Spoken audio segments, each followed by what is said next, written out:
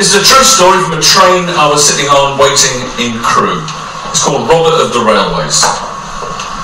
The man in the seat next to me is talking to the air about trousers. 31s are too long and the seamstress is far, far too expensive for this particular scouser. No one else wears a brogue like the old days, or a sock to the knee with suspenders. They're all sport shoes or pumps, or a sandal perhaps worn when out on an alcohol bender.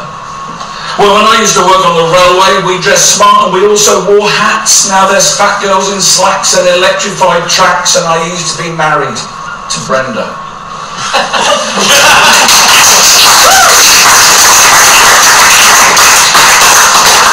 In an old back world where the skirts of girls bear buttons and jetons of mother of pearl and discs that whirl with Moroccan memory twirls, and the last romance was a Bedouin dance with a healer from Belgium on holiday. In the late 1980s when Patchouli came back with her masters on track, but she still kicked him square in the goodies. Oof.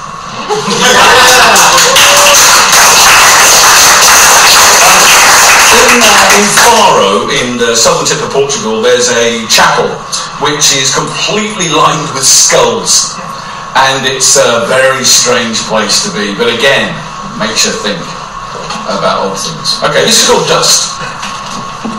My bones are in these walls. My fingers ran through soil, my blood revived those bushes, my tears their chlorophyll. Your words echo the meaning, your heartbeat's tattoos true. Your heaviness slows the tempo, your breath is turning blue. Her smile had turned to rancor, her shoulders rounded down, her sweat choked through his layers, her love, her hope, her dream eventually left town. 4,000 years of his stories and her stories sit and wait for allegories to be retold. Now 1 in 5 of those alive have peaked, they say, pre-passed away, yet 4 in 5 don't know they thrived. For 2 by 2 they made, well, you. And you too will join that queue to be forgot. It's nature's plot. I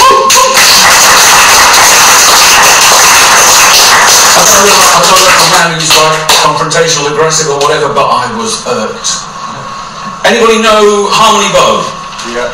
Right, fantastic. When Bowie named his LP Low, Nick Lowe, he styled his EP Bowie. Now Bow has made her claim to Bard, sounds like the Russians crashing parties. Well, she was just 17, if you know what I mean, and the way she sings is way beyond compare. But how can I stand for this stanza crime when I saw her bragging there? Can anybody be confused? I don't wear pop socks, sing like blues. How can I leave you disabused? Nobody needs to leave this bruised, but she wrote, we got to fight this out. Now, I'm a writer, not a fighter, so to avoid any more doubt, I'm henceforth identified as a teenage girl singer-songwriter. All right?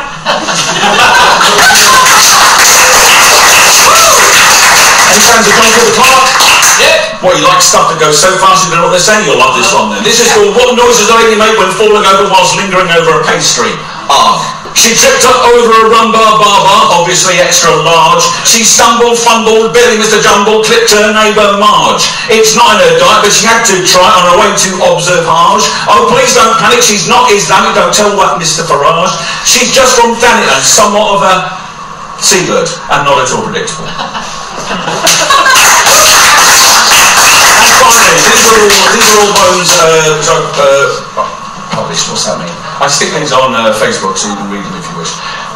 So these have all been from April and have had their first outing time. And this is apparently the most popular one I've done this month. It's called You Could Have Just Slept in the Attic.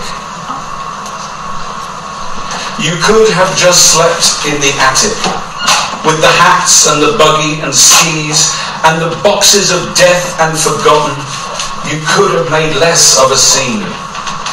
They could have just slept in the attic. There is space if they tidy a bit. Please excuse them crying at detritus. They will see that your stuff would all fit. We could just have slept in the attic Amidst the boxes of papers and toys that I held until pieces fell off them, we could have dressed up like cowboys. I could have just slept in the attic, on the bed that was once only mine. Though the clown suit is no laughing matter, I could have had such a good time. Thank you. That's it. Thank you so much for your attention. This